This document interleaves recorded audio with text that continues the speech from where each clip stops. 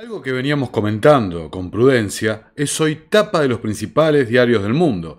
La catástrofe alimentaria que viene con unas espiguitas de trigo, es la última tapa de la revista The Economist. En el orden del día figura, por supuesto, el efecto drástico de la invasión rusa a Ucrania en los precios de la energía, la seguridad alimentaria y las cadenas de suministro. Con la portada de esta semana de The Economist súper impactante, pues haciendo alusión a toda esta destrucción planetaria que estamos haciendo nosotros como humanidad. Buenos días, Raúl, exactamente, ¿no? Con el titular La catástrofe alimentaria que se avecina, The Economist publica esta imagen, ¿no? Donde vemos espigas de trigo, donde los granos son, de hecho, calaveras. Alguno de ellos me dijo, el cálculo que hacemos es que entre los 12 meses o 18 meses que vienen, el mundo va a soportar la mayor hambruna de su historia. Y uno de los ejes principales de la reunión del Foro de Davos de 2022. Dos aspectos particulares se han discutido en el día de hoy. El primero, relacionado con la crisis energética, y el segundo, con la crisis alimentaria que está provocando este conflicto. Aplicando el típico modelo de acción, reacción y solución, han creado un problema gravísimo en la cadena de suministros, hasta llegar al punto de dañar seriamente la oferta global de alimentos. Los conflictos sociales comenzaron a aparecer alrededor del mundo, tal como prevía el libro de Klaus Schwab sobre el Gran Reinicio.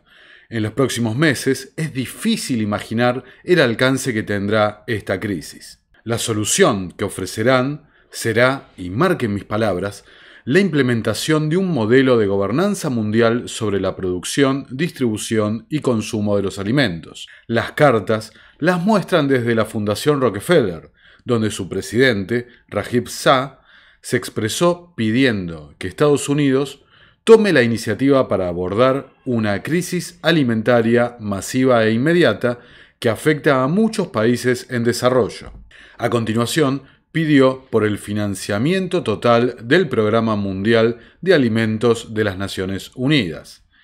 Ante la crisis humanitaria global, producto de la invasión rusa a Ucrania, Shah se refirió a la necesidad de impulsar al programa de la Fundación Rockefeller Estrategia de Buena Alimentación, en la que invertirá $105 millones para apoyar un cambio en el gasto público y privado hacia alimentos que sean nutritivos, regeneren el medio ambiente y creen una economía equitativa. Crean de esta forma enormes mercados cautivos, cartelizando la producción, monopolizándola en algunos casos, pero siempre favoreciendo a los socios estratégicos de la Asociación Público y Privada Tecnocrática Mundial.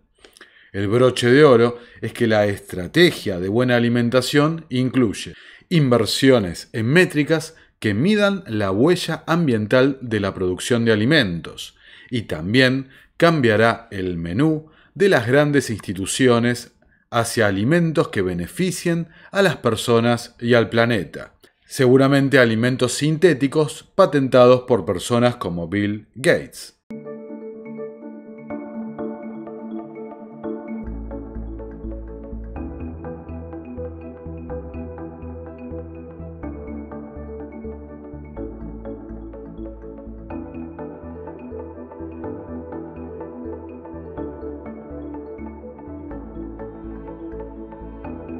Antes de comenzar, los invito a suscribirse, dar like y compartir el material para que llegue a más personas. Como ya es público y notorio, YouTube no permite la monetización de este canal, por lo que dependo de sus aportes voluntarios para poder continuar produciendo el contenido que tanto valoran.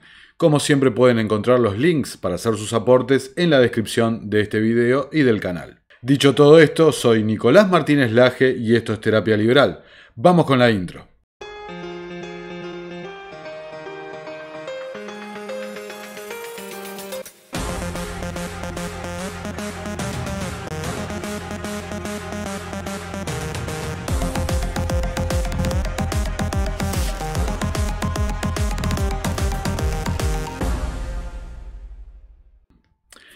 Quien controla el suministro de alimentos, controla a la gente. Quien controla la energía, puede controlar continentes enteros.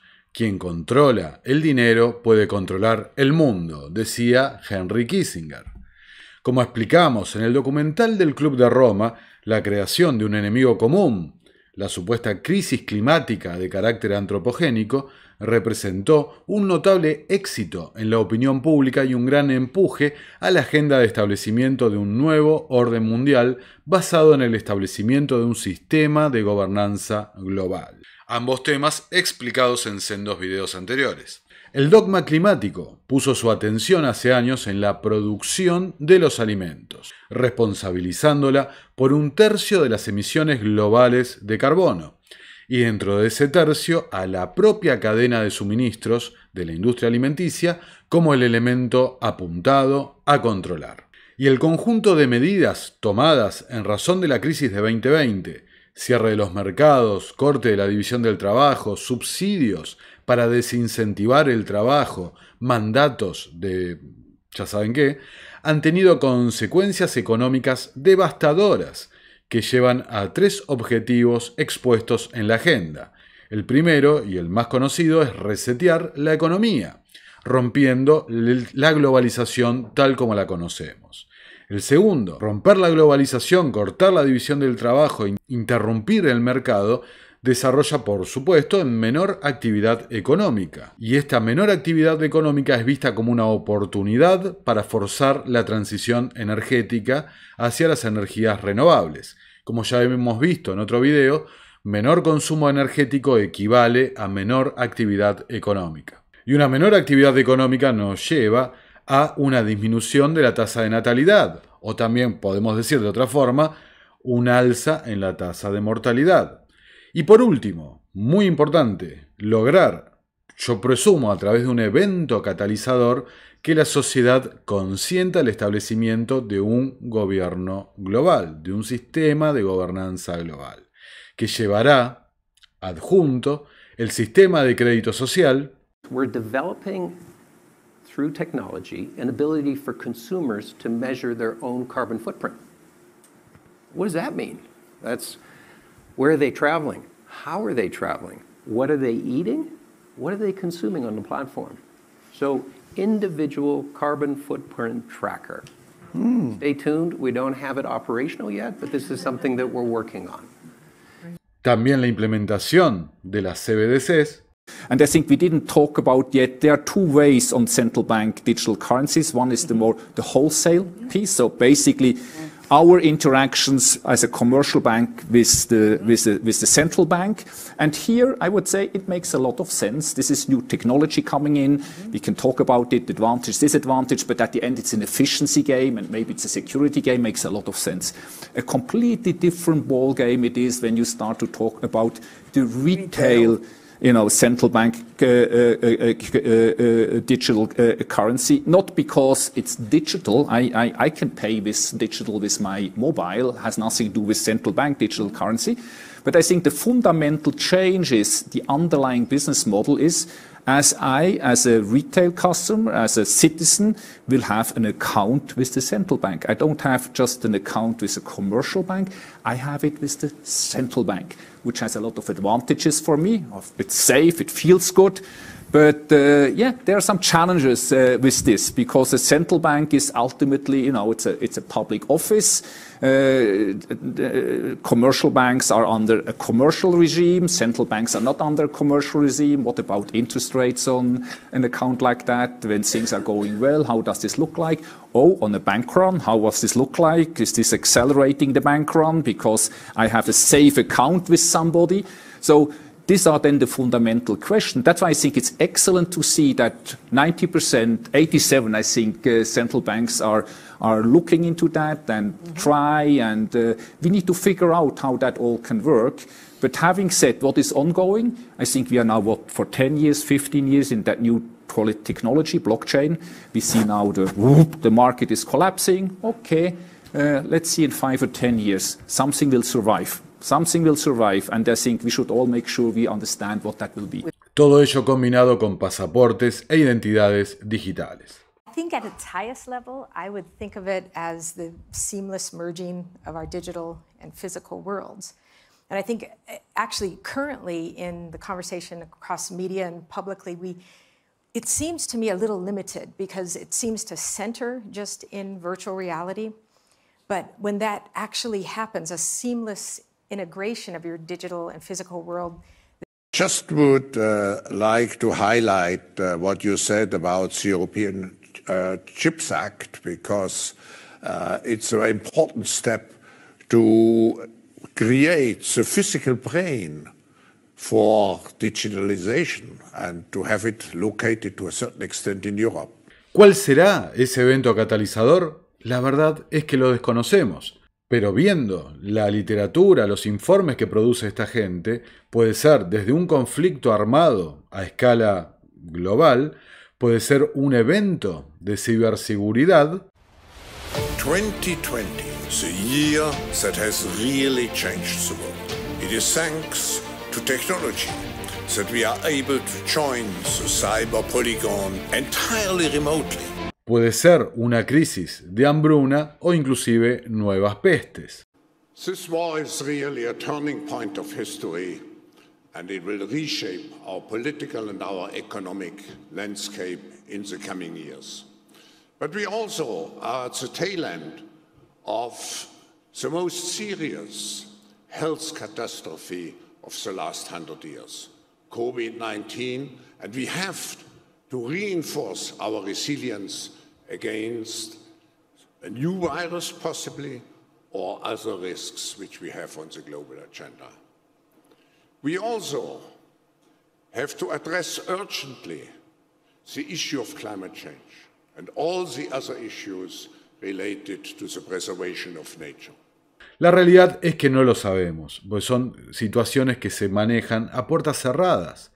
Pero sí, lo que podemos hacer es ir siguiendo el rastro del dinero, de las noticias, de los informes que publica esta gente, esta autoproclamada élite. Que realmente lamento cómo hemos naturalizado que existe una élite, cuando realmente no la hay. Pero lo que sí es cierto que el modus operandi de esta gente, como hemos mostrado también en otros videos, es que siempre han conducido simulacros de todas estas variantes. Lo que nadie había descubierto, y es exclusivo de la investigación de terapia liberal, gracias a los aportes de los suscriptores, a través de Patreon, PayPal, MERCADOPAGO, a través de todos los sistemas de colaboración, criptomonedas, es que efectivamente habían conducido simulacros de crisis alimentaria, algo que se le pasó por alto a todos los analistas de esta cuestión. Como lo describiría la propia Bloomberg, estas simulaciones representaron los verdaderos juegos del hambre. Pocos conocen que existe una suerte de foro de Davos, pero de alimentos. Es llamado la iniciativa el foro ETH, que se define como la plataforma global basada en la ciencia para la transformación del sistema alimentario.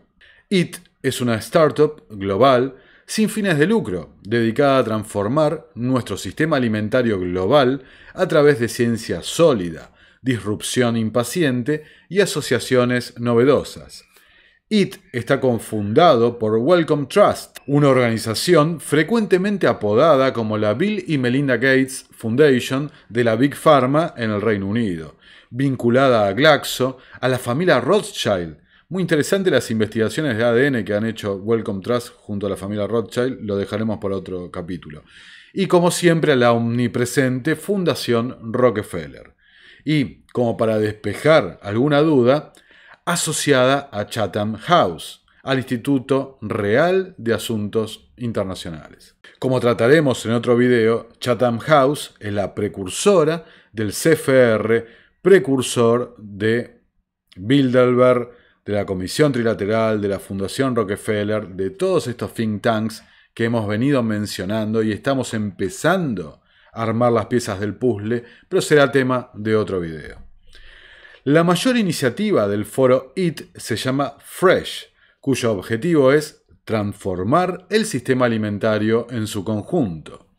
Los socios del proyecto en esta empresa incluyen a Bayer, Cargill, Syngenta, Unilever y Google.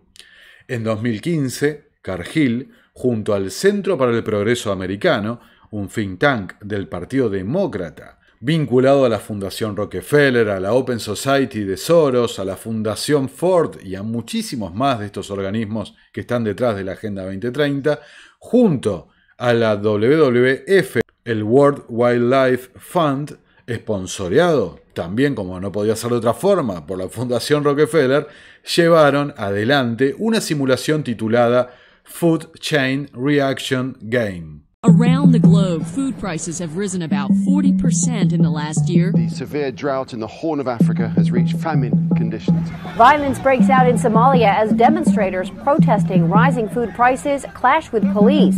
We are facing a humanitarian problem.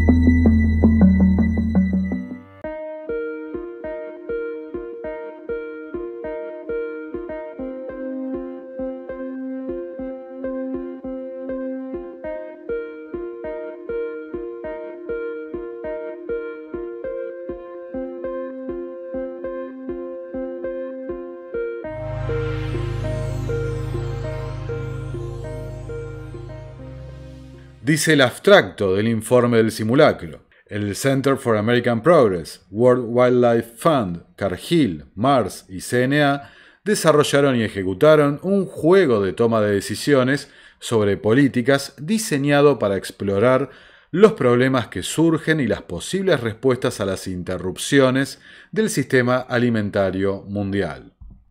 El juego tuvo su lugar en noviembre de 2015 en Washington e incluyó a altos funcionarios expertos en la materia en equipos que representaban a Brasil, África continental, China, la Unión Europea, India, los Estados Unidos, instituciones multilaterales y empresas e inversores privados. Durante 4 rondas del juego, que abarcaron la década de 2020 a 2030, los jugadores enfrentaron la presión del sistema alimentario en la intersección del crecimiento de la población, la urbanización, el clima severo y el malestar social. En respuesta, los jugadores diseñaron políticas, tomaron decisiones y realizaron acciones que influyeron dinámicamente en el estado del mundo a medida que avanzaba el juego. A medida que se hizo evidente la reacción en cadena de los impactos vinculados a sus elecciones, los jugadores experimentaron de primera mano cómo sus decisiones y acciones influyeron en la seguridad alimentaria mundial. Esta gente descubrió los efectos de la planificación central durante la simulación, digamos, ¿no? Hubieran leído a Hayek antes o cualquier autor liberal. Al final del juego, los jugadores destacaron las importantes lecciones aprendidas y expresaron una mayor preocupación para abordar de forma colaborativa la seguridad alimentaria.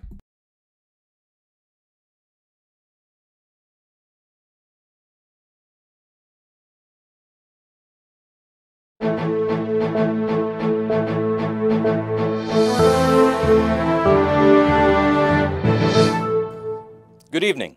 It's November 8th, 2020, and this is Dan Cronkite with your nightly news. With food prices rising around the world, tonight, a look at our increasingly vulnerable food system.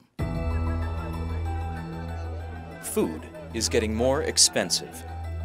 Forecasts indicate that prices will soon exceed 1.5 times long-term averages. In parts of Asia in particular, the costs of rice and soybeans are rising at a concerning rate. This trend is raising alarms among some experts about the well-being of millions of people and the stability of entire nations. Warning signs about the fragility of our global food supply have been mounting. Back in 2010, the United Nations predicted that in order to feed a population of more than 9 billion people by mid-century, agricultural production will need to increase as much as 70%. Developing nations, in particular, will feel pressure to double their output. There have been some successes. Since the early 1990s, the world has seen a decrease in undernourished people. Today, the world's hungry are mostly clustered in fast-growing developing countries in sub-Saharan Africa and South Asia. But the rising costs of food and the deepening impact of climate change and extreme weather events is creating a growing concern about worldwide availability. But this is not just a concern for the world's poor. The changing climate is also impacting food production in traditional breadbaskets, such as the United States, Canada, Brazil, and Australia. And monsoons that enable farm production from India to Indonesia are becoming less reliable. By 2030, 60% of the world's population is projected to live in cities, leaving fewer farmers to feed the growing population. There is a risk that population growth will outpace agricultural production in some areas. In the past decade, we've seen mounting challenges to governments, international organizations, and the private sector in providing access to affordable food. Pressure from a shrinking rural labor force, limited availability of new farmland, increased urbanization, social and political unrest, and climate change-induced risks have led to global food supply disruptions. The stakes are clear. How will our leaders in government, business, and international aid react to this growing food security challenge? The world is looking to them for answers.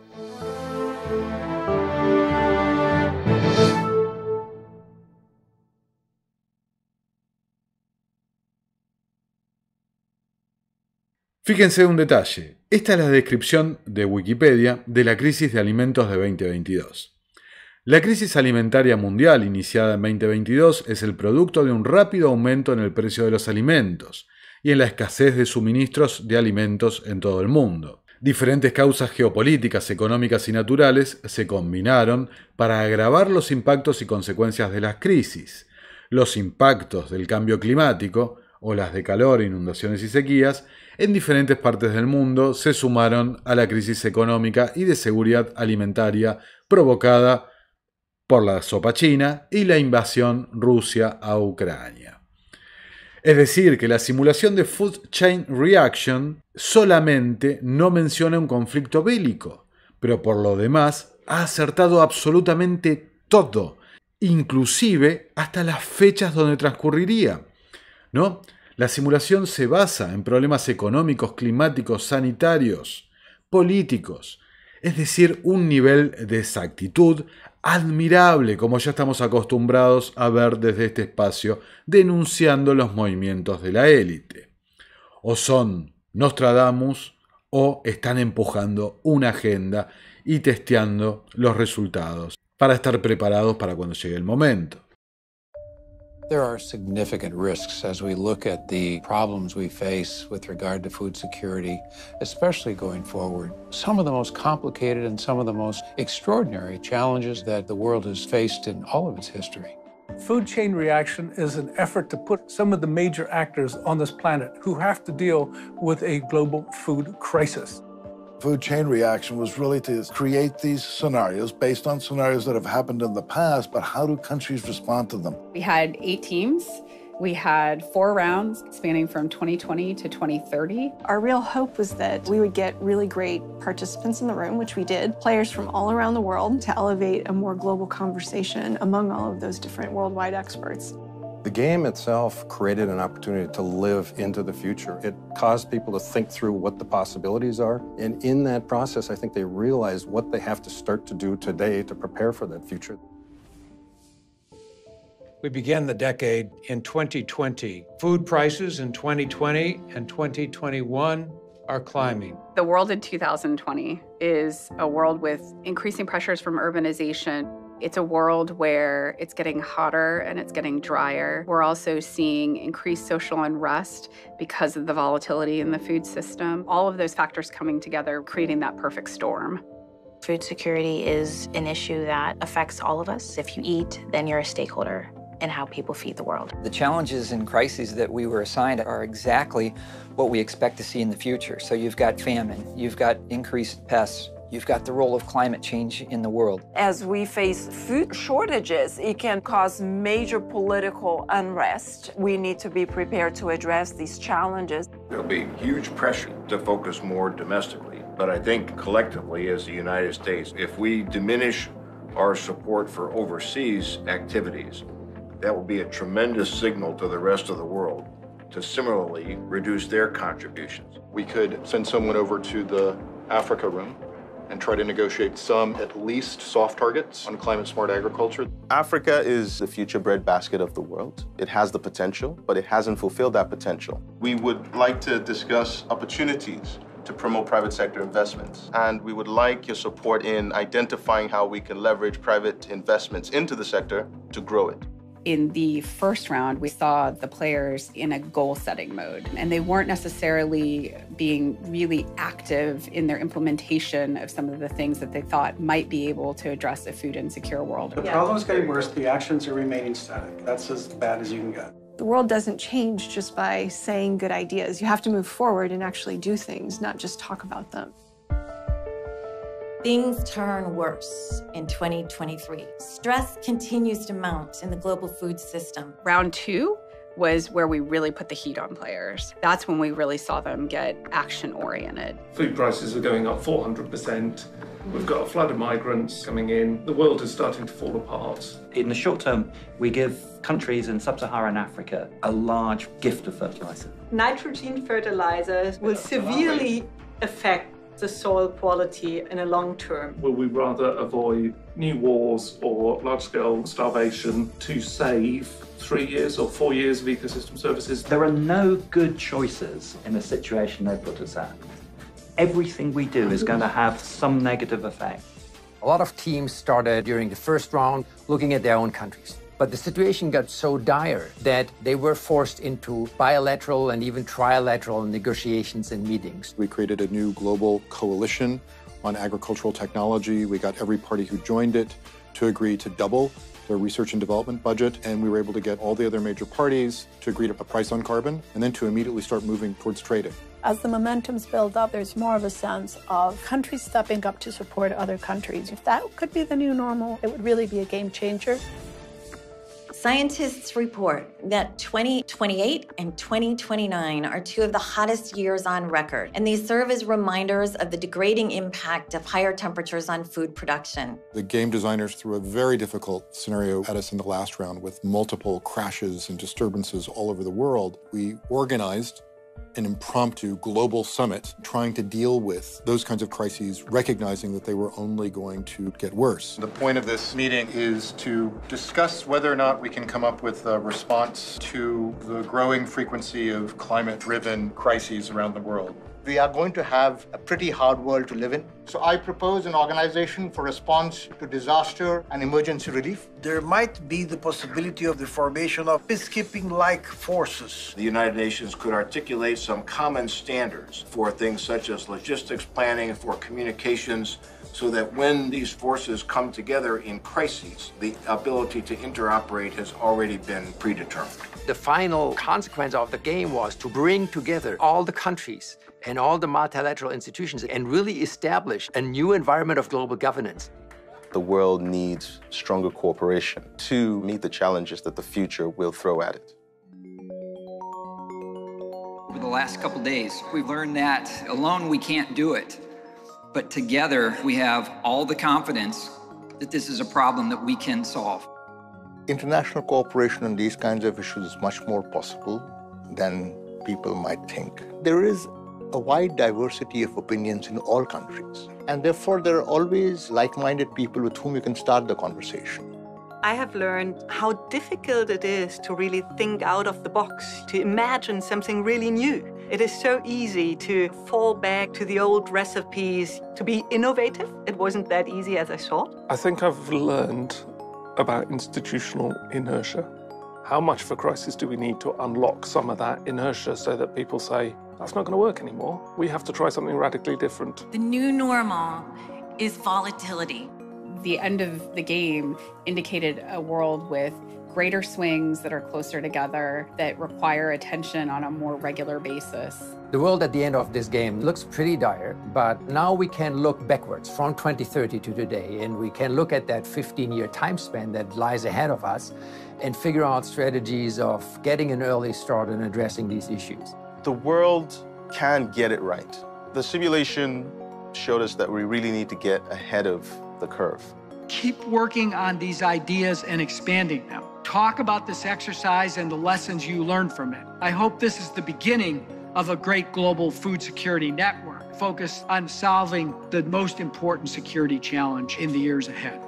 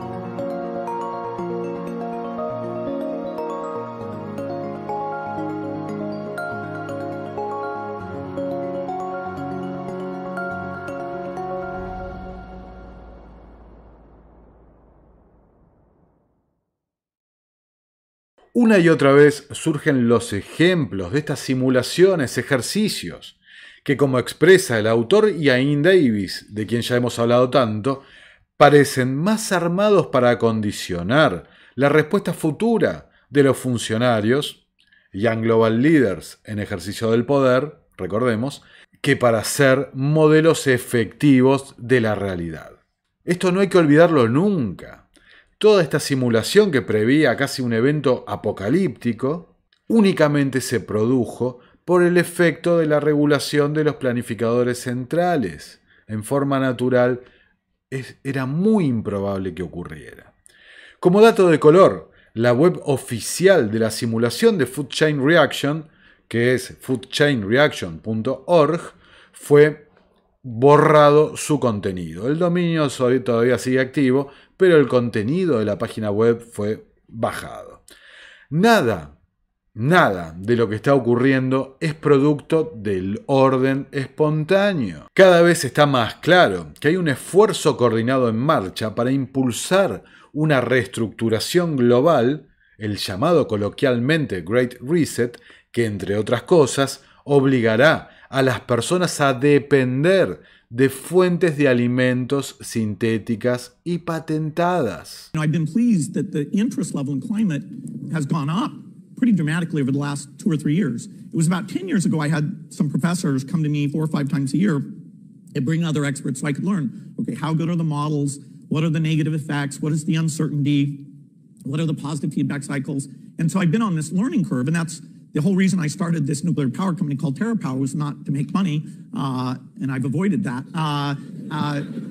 But although the artificial meat companies I put money into, I'm going to make more from those than I lost in the other ones. But we're a company that's organized around taking animal protein out of the food chain.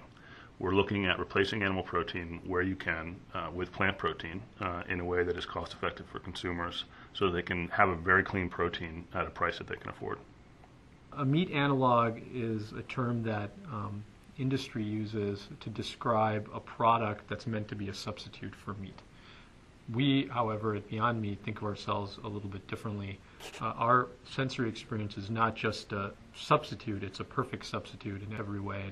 So what's so special about Beyond Meat is it has a very similar nutritional profile compared to regular animal protein, or chicken in our case, and also has the texture and performance of real chicken. I mean, for me, that's one of the most fun part about our job is going and meeting with food critics and chefs and trying to trick them. Probably the most satisfying adventure in that area was working with Mark Bittman in the New York Times.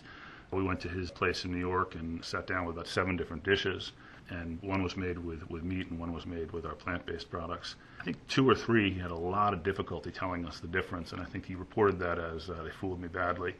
I believe the reason that the founders, all of us, founded this company, the reason we work here in this startup, in this office, the way that we do, is because we really care about something other than just purely financial gain.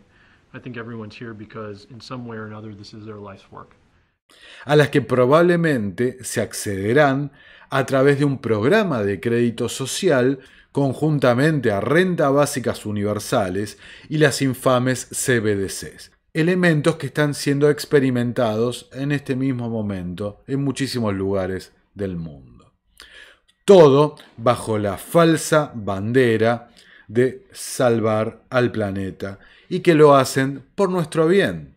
Sin lugar a dudas, como muestra una imagen circulando por las redes sociales en los últimos días, el CO2 que quieren eliminar somos vos y yo. Bueno, muchas gracias por llegar hasta acá. Si quieren colaborar con el canal, les dejo los links en la descripción. Y como siempre, los invito a suscribirse, a compartir y darle like al material, si es de su agrado, para que llegue a más personas la verdad de lo que está ocurriendo. Soy Nicolás Martínez Laje y esto es Terapia Liberal. Nos vemos en una próxima y nueva edición. Como siempre, los leo en los comentarios. Muchas gracias por estar ahí.